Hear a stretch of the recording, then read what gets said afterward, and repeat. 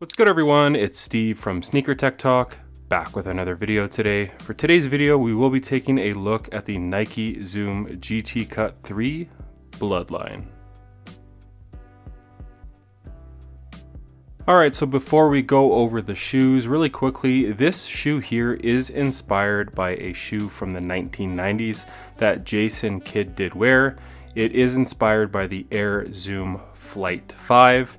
Jason Kidd did wear them. Now the paneling on the shoe is inspired by that and just the overall colorway as well. So there are two other pairs. I believe it's the Air More Uptempo on the Hustle 2 and the Air Max Foamposite, I believe. I could be wrong with the names there, but I'll show a picture of each of those. I do have both of those coming in the mail, but I am very happy to have the Zoom GT Cut 3 in hand because this is definitely my favorite pair out of the three. But without further ado, let's take a look at the shoes. Now, if you don't know, I do have a full performance review of the Zoom GT Cut 3s on my channel, so check that out if you want to see how these perform on court. But with this pair right here, starting at the bottom, as far as the traction pattern goes, you do have a full-length herringbone traction pattern from the toe all the way to the heel. Now the outsole is decoupled. The portion in the forefoot is kind of like a pearlized blue, and then the stuff in the heel is kind of like an off-white. Both of them are more or less translucent, and you are getting a very solid traction pattern here on the GT Cut 3. You will have to wipe every so often, but after you wipe, you'll be good for another 4 or 5 minutes of play. It has a very loud squeak, and overall just a really reliable traction pattern on the Zoom GT Cut 3. As far as the cushioning goes on this setup here, this is the debut of Nike Zoom X on a basketball shoe for Nike. So the foam compound on the outside here, as you can see, this is actually a Phylon foam compound. And then in the heel, and actually the whole bed underneath the insole, it is a Zoom X compound of foam. You can see it poking through right there underneath the insole. So this is the debut of Zoom X in a basketball shoe, and how it performs on court is it does take some time to break in, but once it breaks in, it's very plush, not overly responsive in my opinion. It has a ton of impact protection, but overall it's a decent setup, not my favorite. Zoom Strobel is still my favorite thing that Nike has brought out in the last decade. Zoom X isn't bad. It does keep you really close to the floor, and the heel offers a ton of impact protection. So if you've worn Zoom X in Nike running shoes, you can expect something similar, but just more stable because it is caged on the outside with that Phylon midsole. So overall, the cushioning is pretty decent. It does take some time to break in, but it's really nothing groundbreaking compared to like Zoom Strobel. The first time I did wear that, it was just really shocking as far as how it felt on foot. But again, this will take a little bit of time to break in, especially that Phylon midsole on the outside. So as far as the materials go on the Zoom GT Cut 3, starting at the back of the shoe right here, you do have a screen mesh right here where you kind of have those perforations. You also have some synthetic nubuck or suede material here on the green panels. And then everything else right here is kind of a cheap, kind of synthetic material. Really nothing nice for the price point. If you didn't know, these come in at 200 USD. The standard price of the Zoom GT Cut is 190. They did raise the price for this All-Star Game colorway. And then right here, you kind of have some fuse portions that are blue, and that does run along the side of the shoe, kind of mimicking the Air Zoom Flight paneling. And then you also kind of have this iridescent, almost like medallion that says GT with a swoosh. You have another swoosh right here at the toe. And then the toe box material is like a really cheap felt that does run all the way up the tongue, as in white, and then navy at the top of the tongue.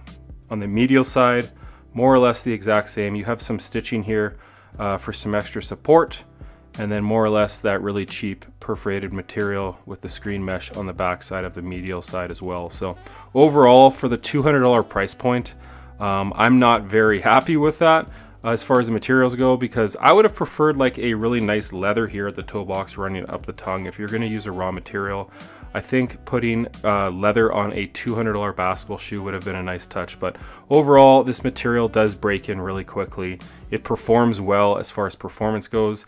I've really had no issues, and I've been hooping in my GT Cut 3s kind of even after I did the performance review because it is a very reliable shoe. So I can't wait to get these on court. But as far as the materials go, again, pretty much no break-in time. As far as sizing goes for the Nike Zoom GT Cut 3, I'm usually a size 10.5 or 11 in my Nike basketball shoes. And for these, I went with a size 10.5, and my toe is seated right here at the end of the shoe, so very much near the end of the shoe. As far as the width goes on these guys, I do think they're wide foot friendly, and they do break in rather quickly. If you can try these on in store, I think that would be the best bet.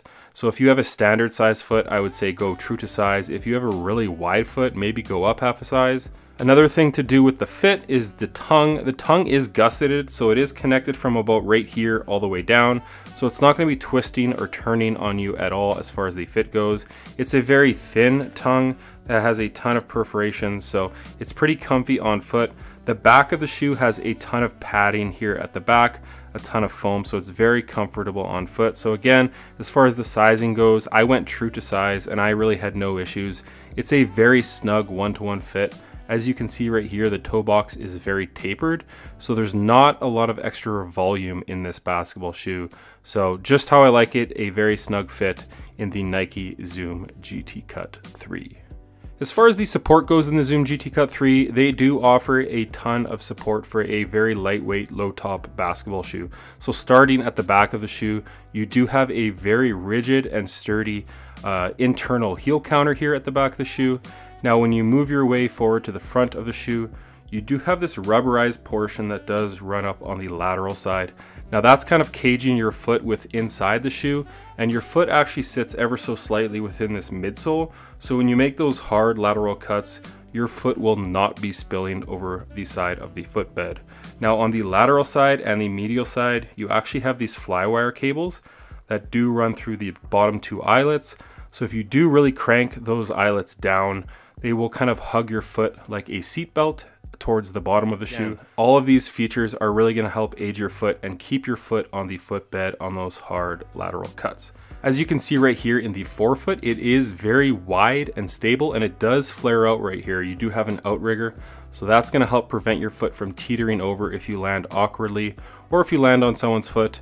And then you also have this plastic TPU shank plate that does offer adequate torsional rigidity in my opinion, and that does run into the forefoot. So it does offer a very nice springboard-like effect when you do take a step here in the Nike Zoom GT Cut 3. So overall, as far as the support goes, it's adequate. On court, I really had no issues, and I was actually quite surprised on how supportive this shoe was, considering its very lightweight nature. Really quickly, as far as this colorway goes, being inspired by the Air Zoom Flight 5 that Jason Kidd did wear back in the 90s.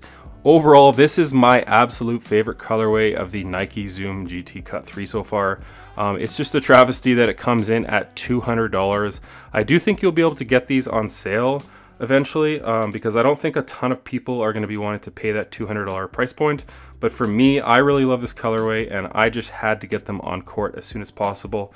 Another thing I didn't mention is on the tongue, you have this patch, the old school Nike team patch, and that's actually on the inside of the insole as well right here. So more or less, this is just a reimagined Air Zoom Flight on the Zoom GT Cut 3.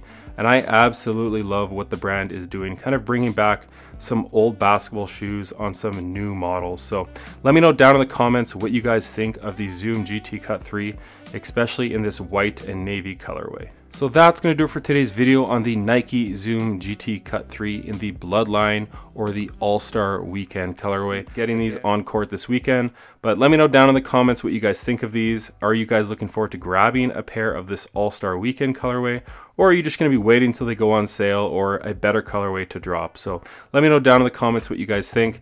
As always, if you guys could like, comment, and subscribe, that really helps my channel a ton.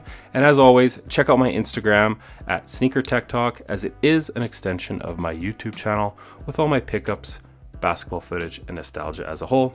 As always, thanks for watching today's video, and until next time, peace.